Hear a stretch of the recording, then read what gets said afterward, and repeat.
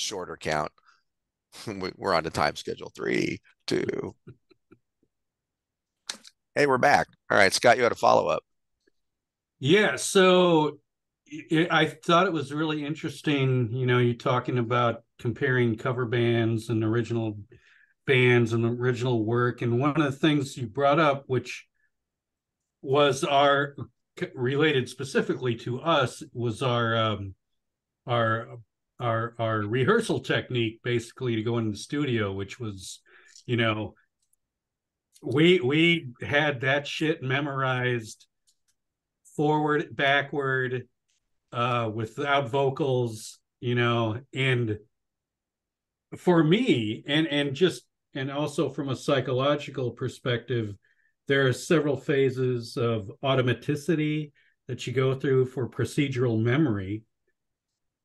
And I thought for us, especially playing live, having gone through our preparation for recording, that it became I can only speak for me, but I'm guessing for the three of you as well, that each of the songs became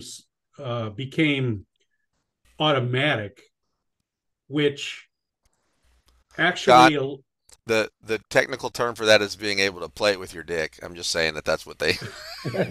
I was in another cover band, and that's what the dude would say. He'd be like, "I can play that with my dick," that's what he wow, was talking about. Is like it was all so right, automatic, right? wow, So well, I don't know if autom that's gonna make it in the journal or not, but automat dick, yes. uh, um, but it that Auto mad dick. yeah, there's an album name right there, automat dick. But it allowed, at least for me, it allowed for a certain amount of creative freedom if we were playing live, because my Who is going to stop you, for yeah, starters? yeah, only my bladder, uh but having that, knowing that shit backward and forward, I think gives you some of that freedom to noodle around, and where you are in the song, whether it's vocally, bass, guitar, drums, whatever. If you know where you are at all times in that song, automatically, and you can, what if you drop a pick, break a string, drop a stick, whatever, you're able to pick that up without losing a beat, and also, deviate from that a little bit. Um, anyway, I don't know. I'm No, just I'm I totally agree with you, Scott. Automaticity grants you, well, in order to get there, you have to practice your ass off. I mean, lots of people talk about whatever the 10,000 hours it takes to be an expert or whatever it takes for whoever. There are people that just master things quick. There are others that will take their lifetime to master something. But regardless, that once you achieve a degree of that automaticity, then you have freedom to do so many other things, right? And for me, it's particularly singing. So I don't have to worry about rhythmic things that are happening with my hands Damn it. when it's Sorry. already going on, right?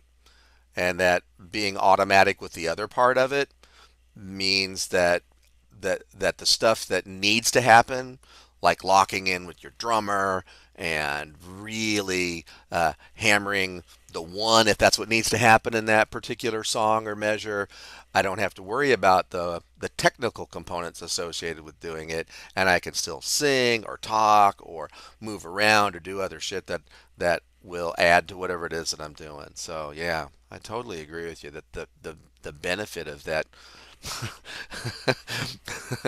that uh, incessant practicing that we did was that. Yeah.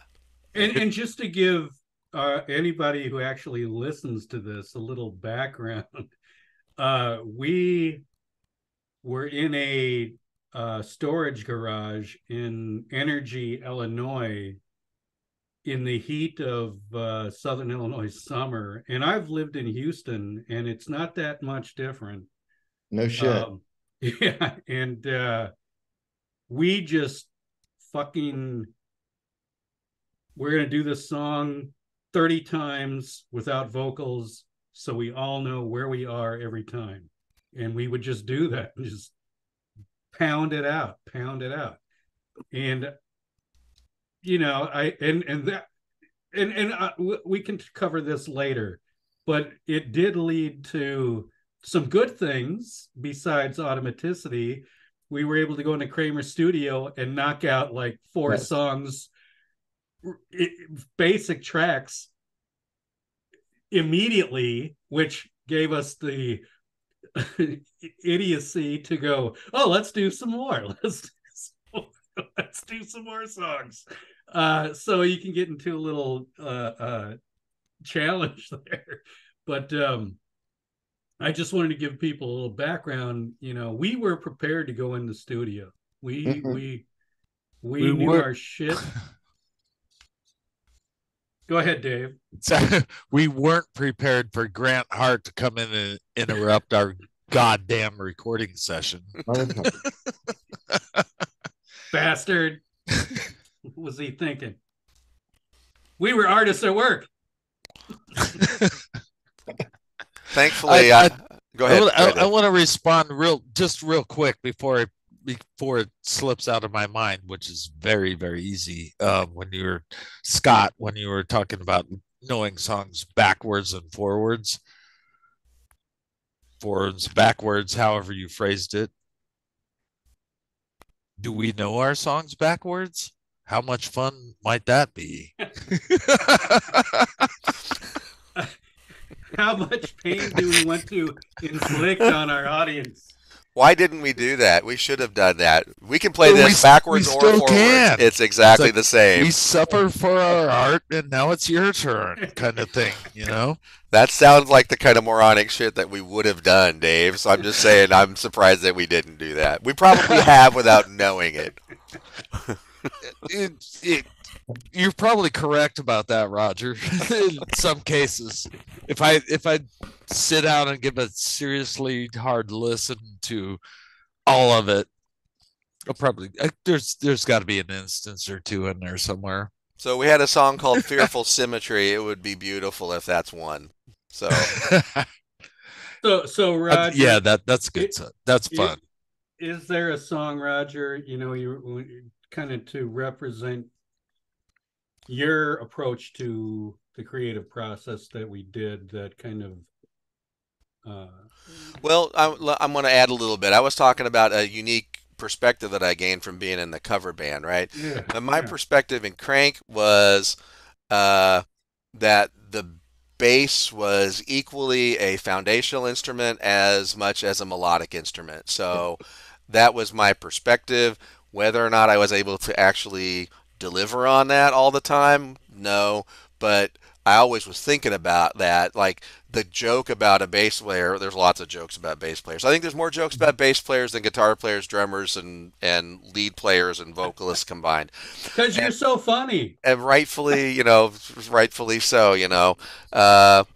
But the joke always is that the bass player is, the third best guitar player in the band or whatever, right?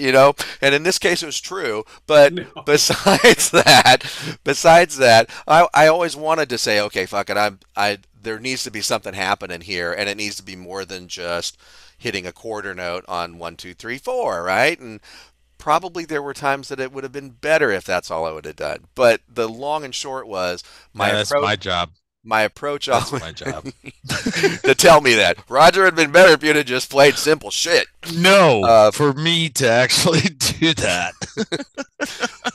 I think that that definitely influenced where Crank went direction-wise when it came to actual music. The creation of whatever song we were working on we were always looking for that thing. And sometimes I know Ralph I'm going to say this word, you're going to cringe. We were looking for that tension, right? Fish used to say that all the time when we played together. That this tension is here. We're like, well, can we just have a song without tension? It would be really good if we could do that, right? But But yeah, there was always that thing what we were looking for that made it our own, right? And sometimes we went to great lengths to do it, and other times it was just natural. And so that was my approach. I was gonna lock in to do the foundational bass stuff that needs to happen, the whole sound pyramid, right? Bass and drums need to be down here filling that bottom end, so that the rest of the stuff that needs to happen can happen. And I was definitely committed to doing that, and I think Ralph and I locked in great. Um, and then every now and again, when there was an opportunity, some little thing that I could throw in there, or some extra tonal thing, or whatever it might be, and not just a single note, but maybe a two or three stop. If there's a chord structure or something that I could add while we were doing something. Staring, if you want to go back old school, would be a good example of that. Every step of that song, which has essentially three or four parts to it, every step of it, the bass is doing something where there's a multiple stop, or there is a chord that happens, or a run that could happen that wouldn't necessarily have to be there, but is there in the hopefully right spot. So I'm going to add that to my list. That would be one to listen to, Nice, so you could listen to some nice. of that kind of bass work. Yeah, Yeah. cool. That's fucking awesome, man. Um, all right, Davey. Okay, here we go. Yeah, get out that What do yellow you want to know? notebook. I want to It's know how it's how you approach this shit, as far as you and I've worked among the four of us, you and I've collaborated the longest, probably yes, 40 years. yes, And definitely. one of the things that I love about Dave is uh I'll put As something he out used to there. be good. And I don't know if you're referring to me or you, but it doesn't matter. No, I was referring to me. Absolutely. but He used to but be good, but now he's bad. but one of the things I love is you would read my mind, and one of the things you mentioned uh long ago, we were talking about songwriting, and you referred to yourself as the great enhancer, and I loved that. I was like, I had on my notepad. I have a collaborator. yeah, yeah, and you just locked into whatever I was doing, and there were occasions where oh, I can't think of which song it is. I'll think of it, but there was like one where you were so different than other guitar players. You're like, no, that song does not need a solo. That should not have a solo, which Oh is so, wow! which What is so. song? What the hell song was that? I will try to remember Maybe it. that was just me being lazy. I guess maybe like I don't want to do a solo. Fuck this shit. I thought that was at Blue Earth that because I just told somebody that story. Probably Ralph. Probably. but for the most part, I would try to write something for 138 or whatever, and Oh you were in. God, man! 3 versions of that band. Yeah, That's a whole lot of material right yeah, there. and you were in a bunch of stuff besides that, but Yeah, so at the yeah. point. I was in college playing freaking Yeah, classical guitar, yeah, trying trying to get a goddamn graduate. Just yeah. So by the time we're working on material for Crank, what what was your process for, like, I don't know, I don't always remember if Roger and I, if we came up with a song idea, if we would go, I don't oh, and, remember. oh, and this is where Dave does a solo. Yeah. Uh, Yeah, usually the part that we came up with is about 18 seconds, and we'd say, then Dave's going to do this. That'd fill in the You're remainder of the 4 minutes. exaggerating. That's an exaggeration, but yeah, I don't know, man. Let me look at my notes. I already said collaborator, so I feel like I've just was adding, so just during adding things in. Um, Song structure. details guy for whatever that's worth. And that would apply to pretty much any song. Guitar parts, not so much adding solos, adding layers.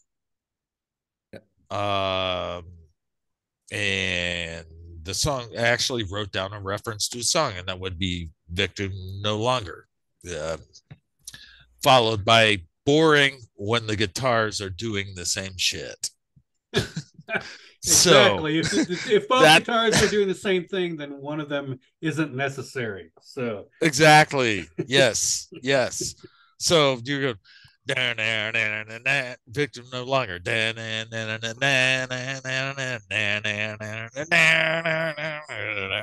Or and so if you'd go high, I'd go low. And then when you were going low, I'd go yeah. Yeah. that kind of shit. That's pretty much what yeah, just add layers and make it not samey somehow. Well, and actually another example, if you will, and it wasn't a guitar part, for the song On My Way, you and Richard, you especially were like, okay, here's what needs to happen on the strings, in On My Way. Which there were no strings. No. There were digitally, if you remember. I think I played them. Yeah, exactly. Yeah. And Richard was doing a little vibrato with them, and I enjoyed it. I just sat back in the chair and watched you and Richard kind of do your magic. Oh well, his playing in the middle of Lock the Window is just out of this world. Great. Yeah, and it kind of goes to your point of adding layers. It was he added a great layer. But like I was saying with On My Way, you added a layer. It wasn't a guitar layer, it was a different layer. It was a string layer. It was extremely simple, but hey, simple's okay. Yeah, when it fits. Yeah. I am not a keyboard player. I know just enough because I went through school. It has kind of minimalistic stuff, but then when you got a kid like Anthony, wow. So we're like, okay, I quit. Well, and that take over that whole, we might have to have a part 3, Roger. Yeah, that's all right. I'm watching the clock because I want to talk about how we teach music, and how I want to talk about whiplash and tar. Oh and shit, stuff like that. So we'll come back to that, but because I think that's really important and interesting. But Dave, is there a song, a crank song, that kind of exemplifies your approach to how you your perspective on a guitar part or another part? Wow, there's so much material to sift through in my head really quickly.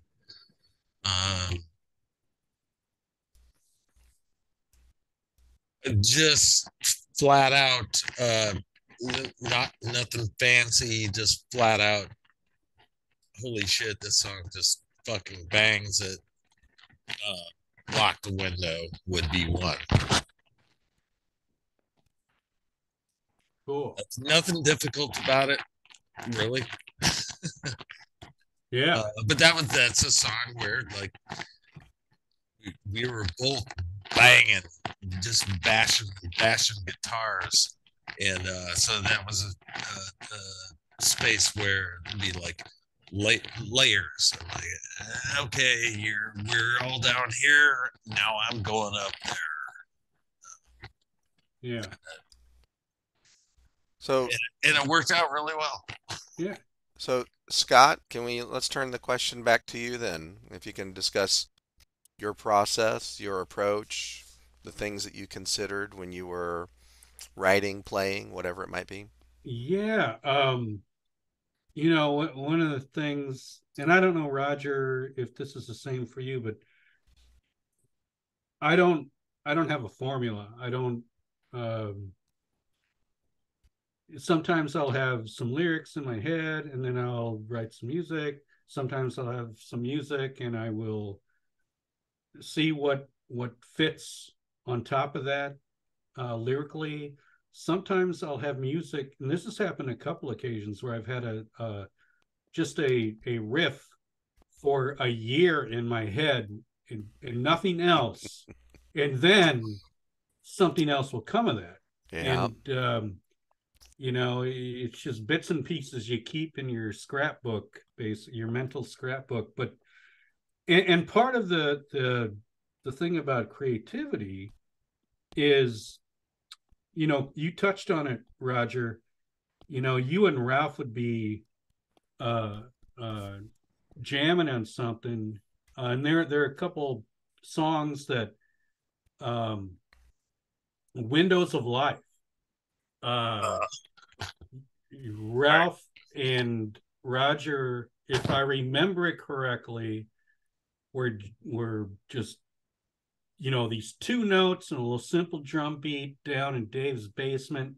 I came in and it really struck me, and then I wrote some lyrics to it, and it's a very simple song, but we get fucking into it. We really fucking It's we freaking brutal, dude. it's Straight up brutal. it's a brutal song, and I don't know, if you ever listen to the lyrics I write or anything, but there some songs I write that reach back to my past and stuff, and that happened to be one of them. And that it was inspired by, what Ralph and Roger was doing is really important, I think, in that going back to what Dave said, that collaboration, uh and that's what built the song. Another, and Roger mentioned staring, kind of the same thing. I think Ralph and Roger, if I'm not mistaken, were just doing they were playing bass and drums, and we took off from that and wrote that. Um, but there was another one, uh, uh, Eyes Like Mine.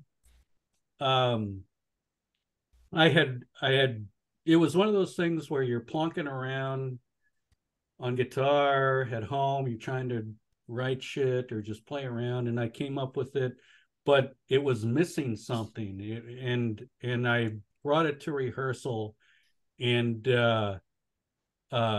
Roger, uh you were just like, oh yeah, for the break let's just go D to F, da da da da da, and that added so much to the song. I mean, it was just a really great break, and actually, I think the first solo Dave has is over that D to F break later in the song, and that's the song I want to Yes. play. I want to play that song. That's a great song. Again, it's that song just, occasionally as a songwriter you get a magic moment where you're writing the music and the lyrics just kind of are right there. Yes, that's a great example of that. I mean, it just really just kind of all gelled. I would definitely concur with you, Scott, that there's not a set pattern that I would follow for song creation or songwriting. And looking back, so much of Crank's material, and then the stuff that I've done. But so much of Crank's material was one of us would have a kernel of an idea that was there. And it might be Dave noodling on something, or it might have been something that you brought in, or something that I brought in, or something that Ralph brought in. Hey, we should try doing something like this, or Ralph might be playing something, and we just start to create something right then, or have something that we had in the back of our brains that was like, oh, that will go with that, and then start playing it or whatever. So there was always one of us that was bringing something to the table, and honestly, I think we all were very comfortable with saying, "Hey, that's your baby. So what can we do to make that grow up, right?" And that was awesome. But then there were other times where shit was just fully formed, like it just popped out of your brain, and there you are, Zeus. There's your new demigod born in front of you, already formed, throwing lightning bolts, and it's like, okay, well then we're good with that too. I always thought that we handled that very well. Everybody was very supportive of what that process was, but it was a very different process all the way around. Like Yeah. there was never a set method that we followed. Like I bet you'd agree with me. Like there's sometimes where the lyrics came first. There's sometimes the melody came first. There's sometimes where not even your guitar part, but the other guitar part came first, or whatever it might be. And it's definitely was that way with me too, where sometimes it was like that, and sometimes it was like, think about the song Severed Heart. In terms of song creation, there are three distinct parts, and those three distinct parts came from Scott, Dave, and me in terms of the musical component. And then Ralph found ways to make all of them kind of weave together and Sorry, help Ralph. helped make help make that song a song. But if you listen to that, maybe we'll play that later, but if you listen to it, you can hear, oh, that's a distinct part that's different than what we did before. Who did that one? And you might be able to figure out who did what. But generally, the more musically complex was Dave, and the squirrelier one was mine, and the driving And cool one was Scott's. yeah, I was gonna say listens to wait listen Say that again, Dave. my part. Couldn't hear you, King, Dave. listening to much King Crimson at the time. Yes, no doubt. Something like no, that. but that particular song, if we left it to people to figure it out, would they think that I was just like screaming at first, just like, ah!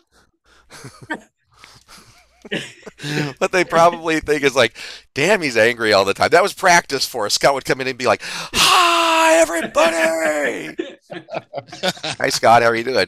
Fine. I get the Garfield. makes I don't know what's real.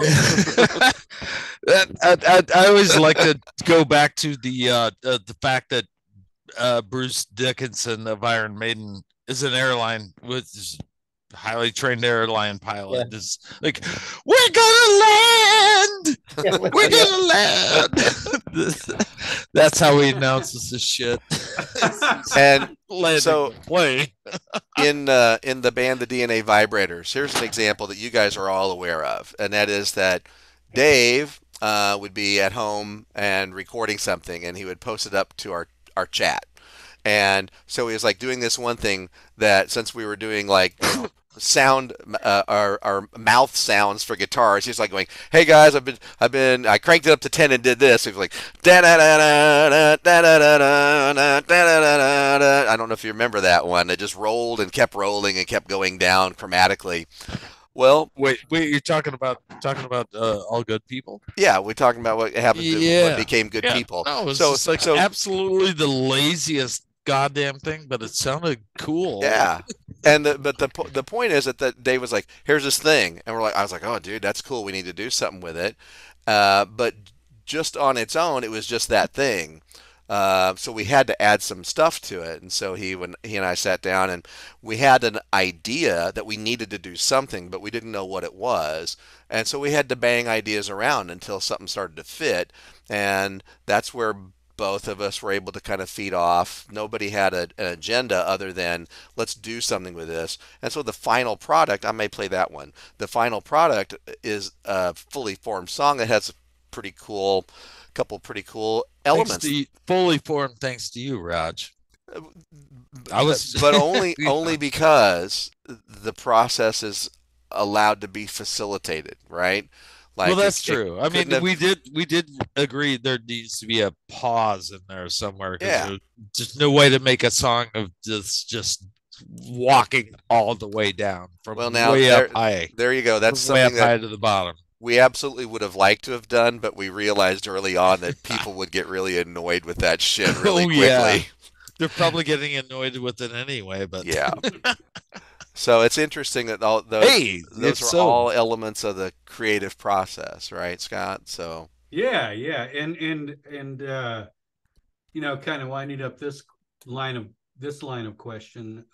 One of the things that I have talked about in with positions that I've held and job interviews that I've had, oftentimes the last question is, "Oh, is there anything else you want us to know, or you want to tell us about yourself?" And I say, "Yes, actually, I was in a band, and one of the things like I, five. yeah, and one of the things I learned from being in those bands is that, bring an idea and let the people do what they do best. Don't tell them what to do. Let them do their thing. And it's worked for me. It's I think it's a good approach to music. I think it's a good approach to um, teams in general. Everybody's got their expertise. Bring an idea, and it's like, hey, you're an expert in this area. You do that. You do this. You do that, and let's see what happens. nice. And I think that's. I don't know if I would have learned that in another environment other than being in a band, but Well, it's there's very few other like I mean, this wasn't our job, but it mm, was an element of our aspirational profession at that time, right? And oh, very few jobs or professions that you get into require, I mean, oftentimes you're working with somebody else or you're part of a team, but at the end of the day, you can go home and say, that guy's ideas are bullshit and I'm not going to incorporate them into anything that I do. Well, you just can't do that in a band. You can't yeah, just discount somebody's position. And if you do, it is to the detriment of the whole thing. And then what are you doing it for, right? So it's one of those few things where you absolutely must be locked in to what am I doing that's contributing? How is what I'm doing making the other guys sound better? How are what they doing is allowing me to do the things that I want to do? And is that really the best thing for me to do?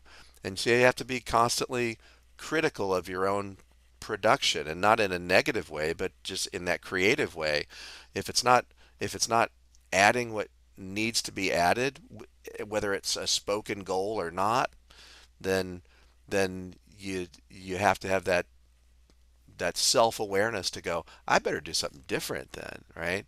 And when it's working, man, it's pretty amazing, right? yeah, Makes it worth it, that's for sure. That's yeah, a really excellent observation, Raj. Yeah, yeah.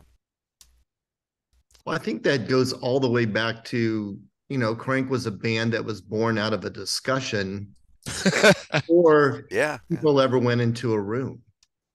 And so, and where we started and where we ended up, the music changed some, and our approach to writing and creating changed some, but there was an overt commitment to this is what we're going to try to do. And I mean, in some ways, you create a box that's going to happen in, but that box was pliable and movable. yeah, Um, but the commitment to collaboration and what we wanted to do, I've played in a lot of bands since then, and I've never played in a band that had that same vision and commitment to collaboration and give and take and everybody rowing in the same direction. Yeah. Even, upstream part of the way, but that's that was a unique thing about what we were able to do and create and that moment in time. It's that joke, that Bill Hartley's thing about the Metro when he went to the different rooms. And it was like, well, yeah, we're not here to fuck around. We're here to like fucking hurt somebody. So if that's not what, it's like the scene from Scarface. I mean, if you're looking for the room where somebody's being chainsawed in the shower, well, you've come to the right fucking place. But if that's not what you're after, then find another room. The Steelers wheel as an example. Yeah. I'm going to cut the ear off the cup, But Ralph, what you're saying is, and this is the thing that I we all have work relationships, personal relationships, all that stuff. And one of the things, the Crank was a model for me, actually, because we did that. We sat down and we were like, okay, is this a hobby? Is this something we're going to do for real? Because we all got lives and we all have limited financial resources, and we need to figure out what this is going to fucking be. And that's what we need to framework, and we can go out from there. And that's what we did. And that kind of set the tone for me for a lot of my relationships after that. It was like, what is this? What is this? Is this a fucking a hobby? Is this, are we, if I'm going to play volleyball, are we going to do this once a week, or, what the fuck is going on here? I've driven a lot of people crazy based on my Crank basic training. So, hey, I like that Crank basic training. We should sell that. That's in our retirement. We can do that. We can do that. Yeah. I'm not retiring anytime soon, but guys, I'm looking at my clock. We've got a minute left on this particular segment, so I'm going to go ahead and let's just pause our thoughts, and then maybe when we get back, we can play some music and talk about some of the songs that we referenced. Would that be cool? That sounds cool. I think we're all probably ready for a break of some sort. Okay, so I'm going to hit the end on this meeting, and then I'll see you guys back in just a few moments. Same link, okay? All right. Cool. Ready. Thanks.